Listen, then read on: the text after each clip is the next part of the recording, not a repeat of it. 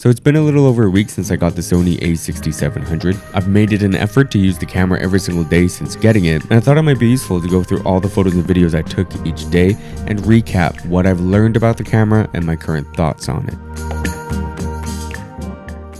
Day one was really all about using the camera intuitively. How far can I get before I needed to Google something? I just went through each menu item and changed whatever settings I thought I needed to. After a quick setup, I just got to shooting and tried to see what came out of it. I can't say the experience was all that intuitive, but I did appreciate the small form factor of this camera, especially with the 16-50 kit lens. And just a heads up, you're going to hear that repeated throughout this video. This is a Mini 1000 from 1977. I was kind of just like looking online for them. Like I was kind of doing my research. I saw a couple in person and like these typically just rust to hell. This one happened to be a barn find. It was apparently kept in a garage for 25 years. So it had like 36,000 miles on it. Basically original paint, original seats. I get collector plates on it. As soon as I got it, I was like, okay, I'm gonna upgrade the safety features because there's no airbags, there's no really anything. Basically before it was just drum brakes and like the thing wouldn't stop. Every little thing is just a cable. Like this cable is basically like a bike brake cable and that's the throttle. It's simple. There's no electronics, it's not hidden behind codes or anything. It's just, it's like a Leica. Yeah. Those are the wipers. Holy. I was gassing up and then I like left it there and drove off. Oh, she got run over. When editing the footage, I began to become suspicious of the stabilization with this lens IS and IBIS combo. The movements just seemed a bit off, and I had to wonder if I really filmed it that terribly. Sure, I wasn't locked in since these were casual shots, but still, the footage seems to be jumping around and sticking at random points. I don't know, suspicious of the stabilization. But the internal mic seems solid.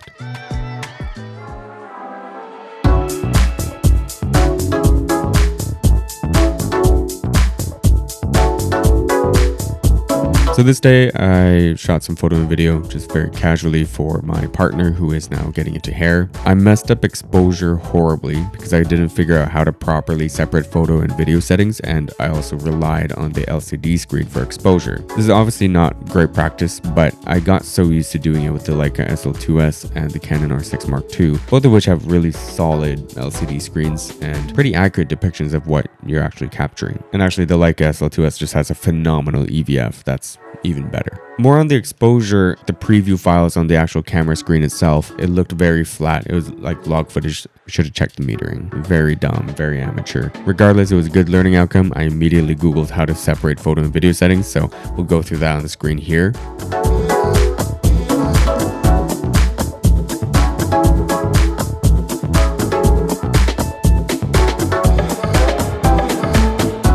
Working with such horribly underexposed files though, I was really impressed by the shadow recovery. Autofocus was solid overall as well, so I did really feel like I was shooting blind at some points, just really relying on this quote-unquote AI autofocus. And I thought I really needed to rely on that due to the lack of a joystick. I also didn't really like the quality of the 120 FPS, especially when the subject was hair. So moving forward for anything slow motion, I'm probably just going to be sticking with 4K 60.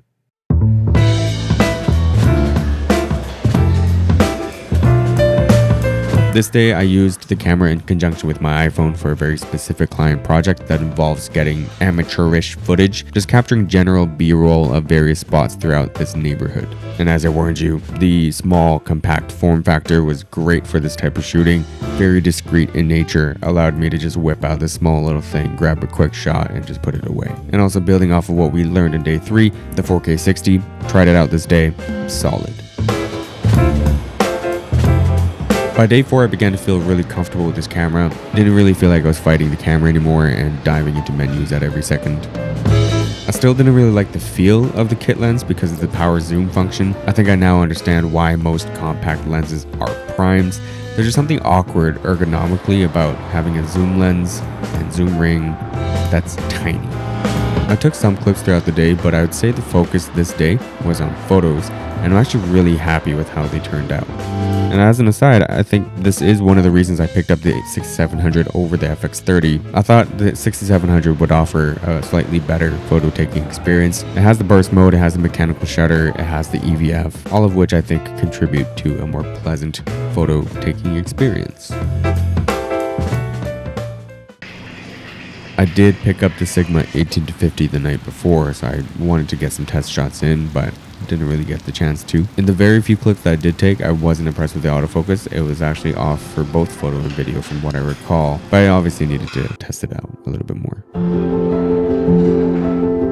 So finally, this day, I got to test out the Sigma 18-50. I think the lens is an incredible value proposition and is very sharp, but to be very honest, I feel like it's overhyped. People were saying it's pretty much the same performance as the Sony 16-55, and I believed those comments because I don't have personal experience with the 16-55, but after using the 18-50, I highly doubt that comparison, or at least I hope that they're wrong, because that would be very disappointing for the 16-55. The 18-50, in my opinion, lacks character like most modern lenses, nothing new there. But on top of that, the autofocus was underwhelming, and the distortion at 18 was very noticeable. And after this day, and even today, I don't know if I want to keep the lens, to be quite honest. Not really wowed by it or super impressed by it, but it's also undeniable that it offers incredible value and it's so compact.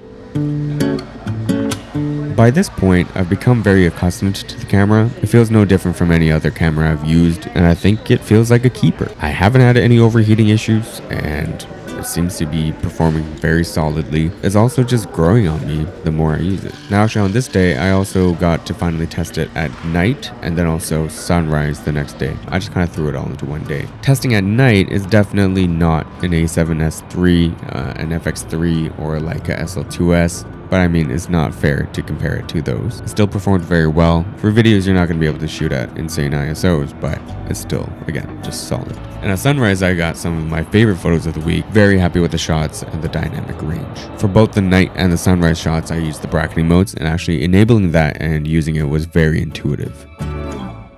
So in the 8 days or whatever that I've used this camera, I think the best way to sum it up is learning curve. There's definitely this undeniable learning curve that I had to go through and still going through to really get the most out of this camera. A friend summed it up pretty well. Once you set it, you kind of forget it. And I think that's how I had approached all my previous Sonys. So I completely forgot all these settings and how to set this camera up. But as I figure them out one by one, such as separating photo and video settings, it becomes a non-issue. And the camera overall is very easy to use at this point, I think. At least all the major things that I care about. Things like exposure, I think, is a lot easier now, both photo and video. Switching between the two modes is actually very convenient and easy at this point. But I think that does go to show that it's not an easy or intuitive system to get into. When I picked up my Leica SL2S and the Canon R6 Mark II, both cameras I don't have anymore, I just played around with them for a couple months. Very easy to quickly learn how to use them, and I don't know, just very intuitive. The menu systems were good, the ergonomics were good, the experience just made sense. Everything from top to bottom was just very easy to wrap my head around.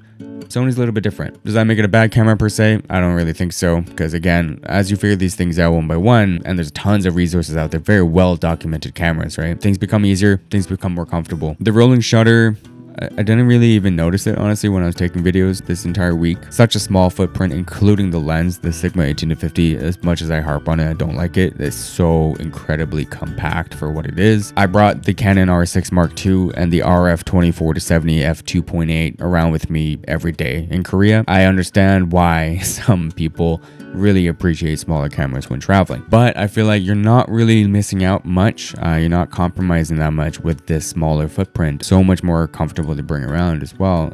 It seems like a win-win situation. Still get 4K on this thing, 10-bit, 422. I opted for the 6700 over the FX30, A, to save money, even with the Sigma 18-50, not much more expensive than just the FX30 body alone. B, the photo capabilities. It does feel a little bit more photocentric, having that burst rate and continuous shooting. I don't use it too often, but sometimes maybe I will need it. I haven't used it for any sort of gig work yet. Don't really have any immediate plans to either, because gigs are kind of on the back burner. But yeah, I'm quite looking forward to getting more used to this camera.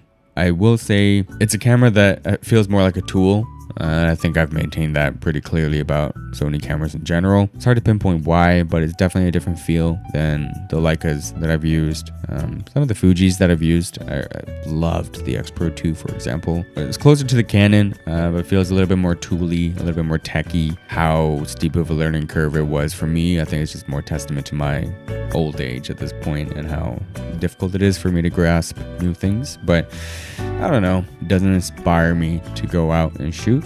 However, it's convenience and it's really capable autofocus. It's surprisingly good color science, and just the convenience of the small footprint helps me bring it out with this practical mindset for some reason. I did contemplate returning this a couple times, but after using it every day for these past whatever days, I think it's here to stay. So yeah, those are my initial thoughts. If you have any questions, leave them in the comments down below. If there are specific videos that you want to see regarding this camera, let me know. I'm gonna try to get more use out of it before I try to put a review together. We'll see if we even get there. Have a wonderful day. Thank you for your time.